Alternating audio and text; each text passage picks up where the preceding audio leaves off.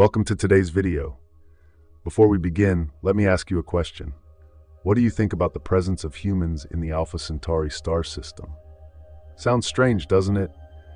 But if you learn about the star system closest to our solar system, you'll realize that question isn't so absurd. Alpha Centauri isn't just a bright spot in the sky, it's a potential destination for humanity's dreams of exploring the universe. Let's embark on a journey to find the answer to this question together. Of course, this isn't a task for just one person, but a collective effort of all humanity. But when will this dream come true? And what will we send there first, the pioneering humans, or just intelligent exploratory machines? Before answering these questions, let's analyze the current situation. I believe you'll find this more interesting than you think. As you might already know, Alpha Centauri is a three-star system consisting of Alpha Centauri A, Rigil Kentaurus, Alpha Centauri B, Ptolemy, and Alpha Centauri C, Proxima Centauri. While Alpha Centauri A and B form a binary pair of sun-like stars orbiting their common center of gravity, Proxima Centauri, a red dwarf, orbits these two stars at a distance of about 0.2 light-years. Notably, Proxima Centauri hosts a planet called Proxima b, which orbits its parent star at a distance of just 0.049 astronomical units, more than 20 times closer than the Earth is to the Sun, yet still within the habitable zone. At only 4.2 light-years from Earth, approximately 40 trillion kilometers, Proxima Centauri is the closest star to the solar system, while Proxima b is the nearest discovered exoplanet. This makes it an ideal target for a potential interstellar mission, especially as it ranks high on the list of planets with a high Earth Similarity Index. Before the discovery of Proxima b in 2016, the idea of exploring Alpha Centauri was vague and highly ambitious. But the appearance of this planet has given humanity a clear goal, an opportunity to turn the dream of reaching a second Earth into reality. However, reaching Proxima b is no easy task. The distance to Proxima Centauri is 266,000 times the distance between the Earth and the Sun, and over 103 million times the distance to the Moon. It's a terrifying abyss in terms of both time and space. Imagine this: light, traveling at the maximum speed allowed by the laws of physics, takes 4.3 years to travel from Proxima to Earth. Meanwhile, light from the Sun takes just over 8 minutes. These numbers vividly highlight the challenges of interstellar travel, a seemingly insurmountable hurdle with current technology. Is there any hope for us? Let's consider Voyager 1, the fastest spacecraft ever built. Traveling at a speed of 61,000 kilometers per hour, it would take approximately 75,000 years to reach Proxima Centauri. Even the Parker Solar Probe, the fastest spacecraft today, traveling at 700,000 kilometers per hour, would need over 6,500 years to complete the journey. Clearly, traditional chemical fuel engines, even when assisted by gravitational slingshots from planets like Jupiter and Saturn, are entirely inadequate for interstellar missions. That is why a technological breakthrough is essential. Ambitious ideas have been proposed, ranging from nuclear fission engines, nuclear fusion, the use of energy from antimatter annihilation, and even enormous light sails. However, these technologies remain theoretical and require decades of research and enormous financial efforts to become a reality. Looking further ahead, science fiction solutions such as warp drives or wormholes, based on Einstein's theory of general relativity, have also been mentioned. However, these are still only hypotheses, with no concrete evidence to confirm their feasibility in practical application. In addition to the technological challenges mentioned above, we also face physical limitations. Einstein, in his special theory of relativity, demonstrated that no object with mass can exceed the speed of light. As an object accelerates, the energy imparted to it not only increases its speed, but also proportionally increases its mass. The closer the object gets to the speed of light, the greater its mass becomes, making further acceleration increasingly difficult.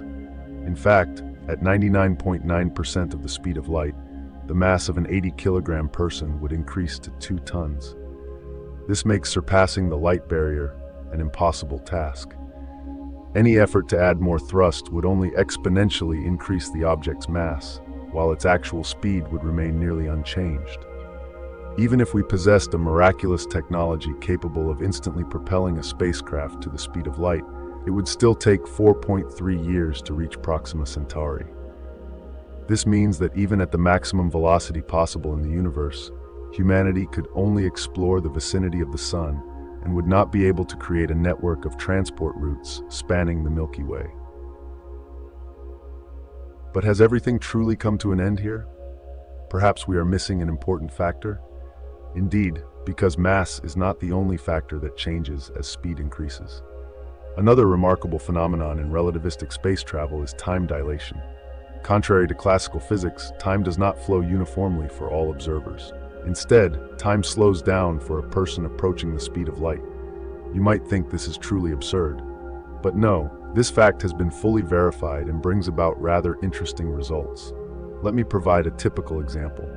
On a spacecraft traveling close to the speed of light, time passes much more slowly compared to time on Earth.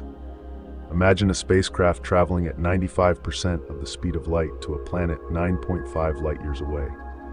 To a stationary observer on Earth, this journey would take 10 years. However, for the crew aboard the spacecraft, time would pass much more slowly, and they would perceive the journey as lasting only 3.12 years. And if the speed reached 99% of the speed of light, time aboard the spacecraft would slow down by a factor of 7. At 99.99% of the speed of light, this factor increases to 70 times. And at 99.999% of the speed of light, time aboard the spacecraft nearly stops, with every second on board equivalent to years on Earth. Amazing, isn't it?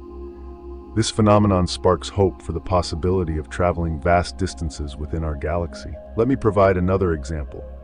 The journey from Earth to the Andromeda Galaxy, located 2.5 million light-years away, could be completed in just over 11 years, as perceived by the crew, if traveling at 99.999% of the speed of light.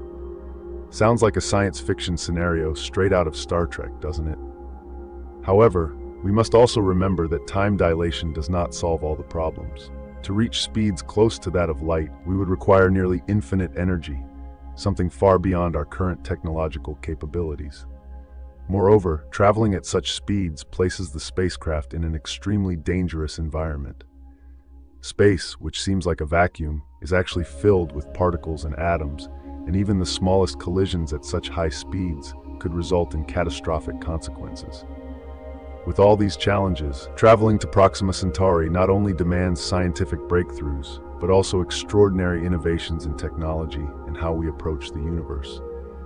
I firmly believe that one day, humanity will overcome these barriers and truly reach the stars. But for now, the dream remains distant and out of our grasp.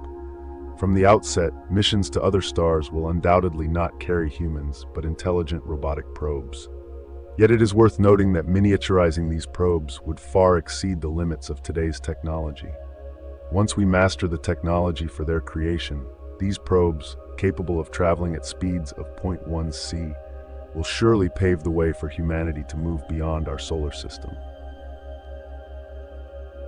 Let's also reflect on the tremendous advancements in biotechnology, genetic engineering, embryonic development, and cellular physiology. It's conceivable that humanity could go beyond simply launching robotic probes. As physicist Frank J. Tipler once suggested, and as vividly illustrated by Arthur C. Clarke in his novel The Songs of Distant Earth, humanity could spread throughout the galaxy using technologies that recreate life at its destination.